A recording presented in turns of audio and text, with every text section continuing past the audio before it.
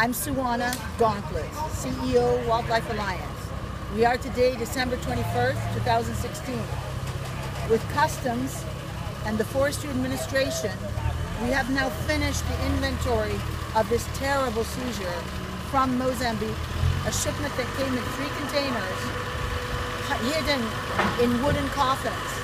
And the shipment was hidden under the guise of import of logs and timber from Mozambique. The total inventory is 640 ivory pieces. Most of them were tusks, so we're talking about at least 250 dead elephants with a total weight of 1.3 tons, metric tons, and many pangolin scales, probably hundreds of pangolins. We have 137, and the elephant tails, we have 5, and the bones, cheetah bones, we have 9, actually 10 skulls and 82 bones.